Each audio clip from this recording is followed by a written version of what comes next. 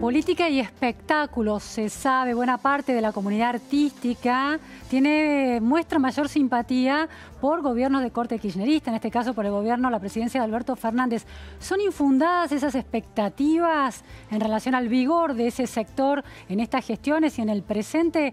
Bueno, vamos a hablar de este tema con la persona ideal desde Mar del Plata. Allí está Jerónimo Mura, nuestra colega. Muy buenas tardes, Jerónimo.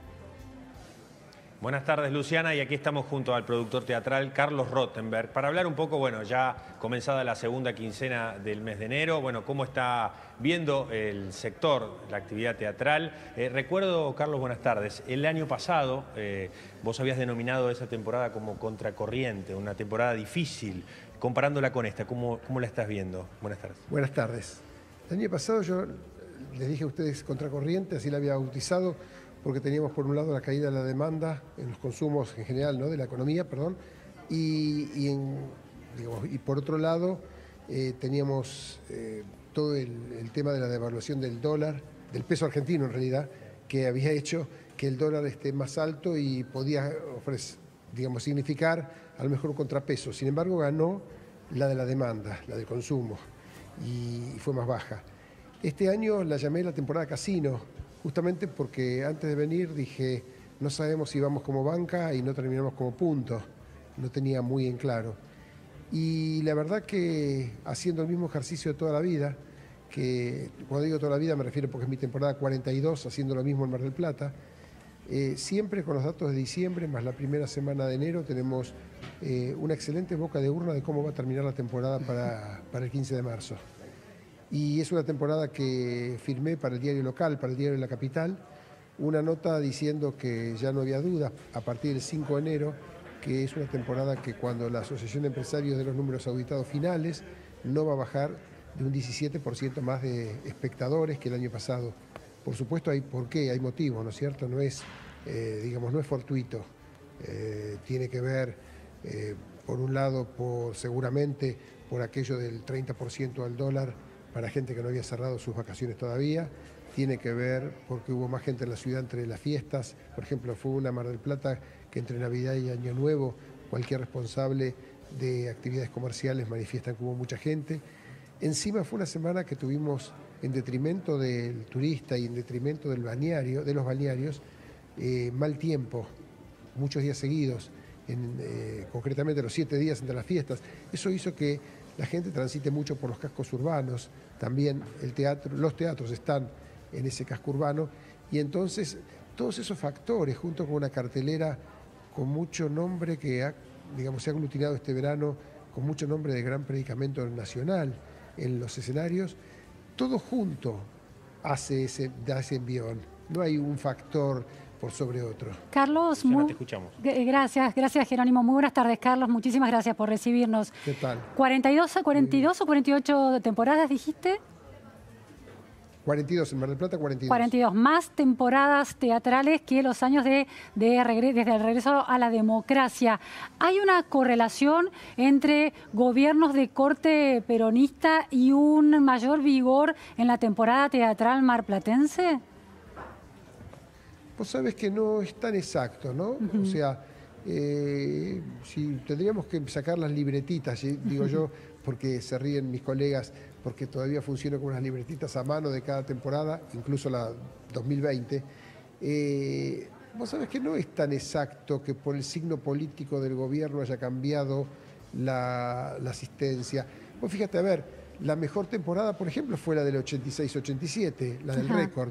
Y era gobierno radical de Alfonsín, por ejemplo, y contra esa no hubo cómo empardarle todavía. Sí, un gobierno con problemas económicos muy serios. No es la economía la variable clave, porque digo, este enero, está bien, hablabas de que el 30% de impuesto a los viajes al exterior y a los gastos en el exterior podía hacer que la gente se quedara más en la Argentina, pero también la devaluación, trasladada también a la inflación, con una inflación alta todavía arrastrada desde diciembre, podía desalentar la temporada también o ir a ver teatro, que no es un consumo esencial. Claro, por supuesto. No.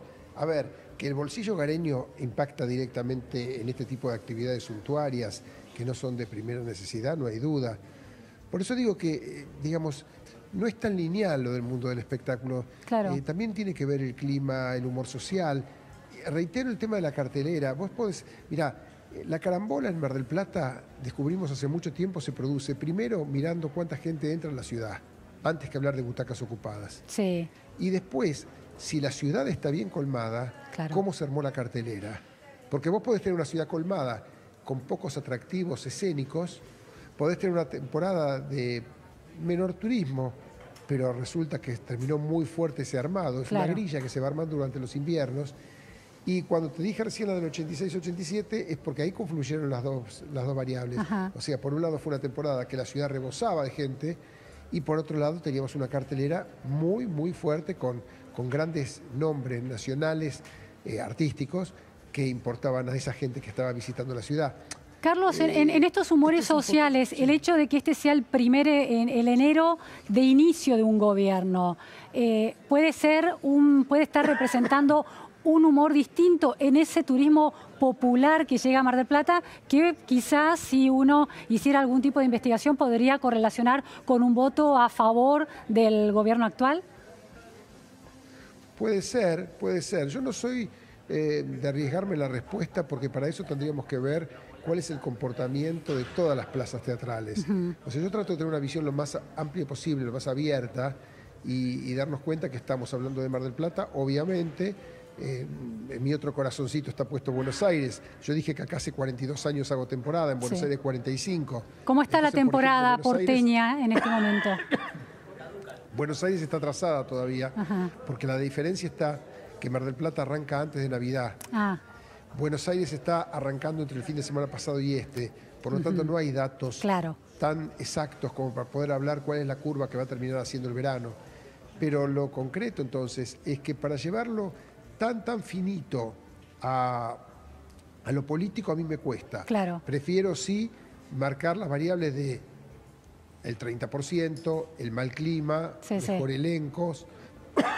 mejores elencos. El hecho que este año se haya estirado un poquito la temporada porque arrancó antes de Navidad, arrancaron más elencos que el año pasado. El año pasado solo un elenco debutó antes del 24 de diciembre y este año varios.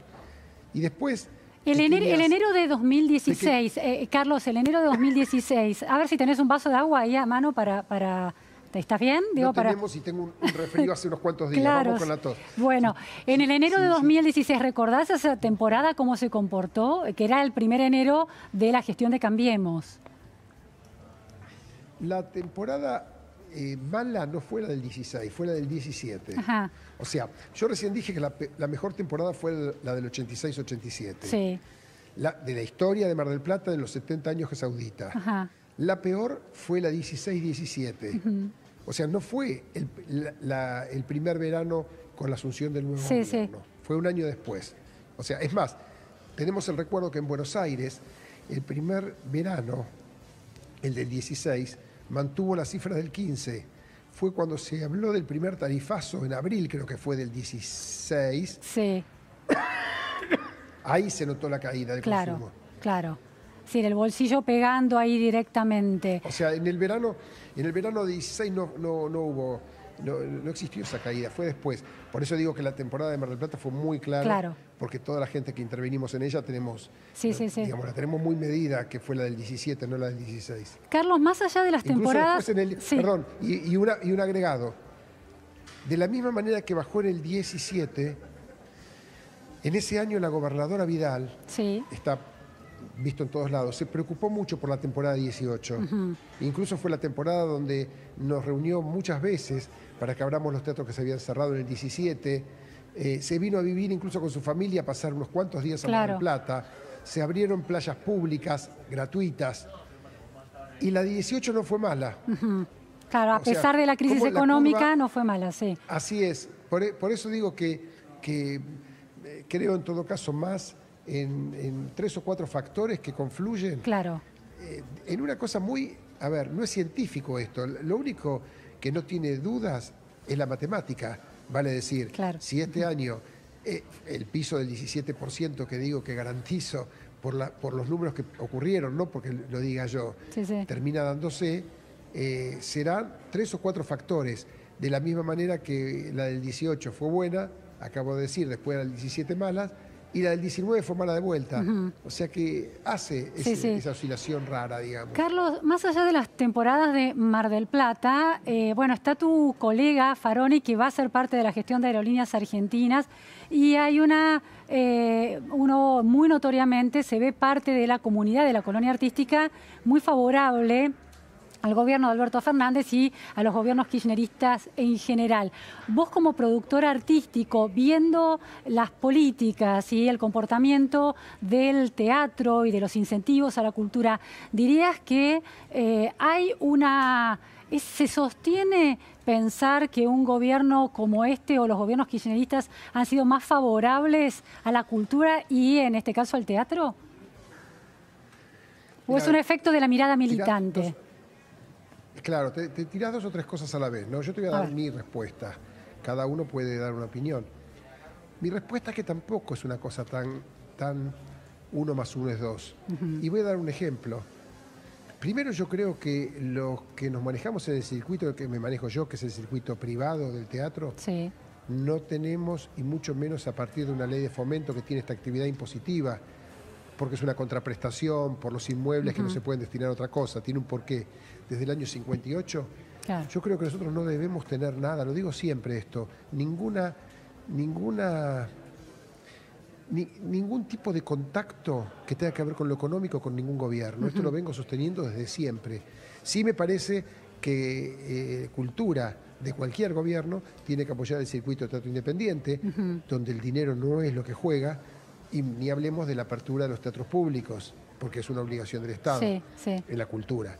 Entonces, lo primero, me corro de eje para decirte que no comulgo con la idea de estar ligado desde el punto de vista de otro fomento más que el que tiene desde el año 58 el teatro privado. Cuando digo el teatro me refiero a los empresarios, los dueños de teatro, los artistas que suben escenario. O sea, yo siempre digo, me repito, a lo mejor yo lo dije en este mismo espacio, capitalista en el éxito, capitalista en el fracaso. Interesante. Mi negocio, digamos, es vender entradas al menudeo, quiero meter la mayor cantidad de éxitos posible, cuando hago fracaso me los banco, porque así concibo lo que podríamos llamar ese capitalismo como lo veo. Y te voy a dar un ejemplo ahora con respecto a lo político. Yo no comulgo con el alineamiento nacional del gobierno de Macri, y sin embargo conocí muy pocos ministros de cultura en la ciudad de Buenos Aires mejores que Enrique Abogadro. Ahí tenés un ejemplo. O sea, ves que no es tan... ¿Y por qué lo evaluás tan positivamente? ¿Qué hizo en relación a la cultura o al teatro para evaluarlo? Primero, porque está en todos lados. Porque tiene una mirada muy abierta. Lo sabe porque se lo he dicho a él y a su jefe político, que es Horacio Rodríguez Larreta, ¿no? Porque es una persona que también, como me gusta a mí, corremos la discusión ideológica de lado cuando vamos a la práctica. Y en la práctica, Enrique Abogadro en la ciudad de Buenos Aires, si hubo que estar en el Teatro Independiente, estuvo presente, y si había que ir, no sé, a la casa de Ana Frank, en la calle Supería, ahí estaba Enrique Abogadro. Y si había que estar dando un premio a gente que no lo recibiría de otra manera, ahí estaba Abogadro. Y también en lo que hizo con la Avenida Corrientes desde el punto de vista del apoyo a librerías y a teatro. Y también con la reapertura del San Martín en esta última vuelta, que costó mucho. Y además el compromiso de abrir el Alvear, y además por la programación. De hecho, subieron los espectadores en el teatro público. Por eso digo, fíjate lo que dije, no comulgo con la política de Cambiemos en el gobierno nacional, y sin embargo estoy haciéndole la promoción al ministro de Cultura del gobierno de Cambiemos en la ciudad de Buenos Aires. Perfecto.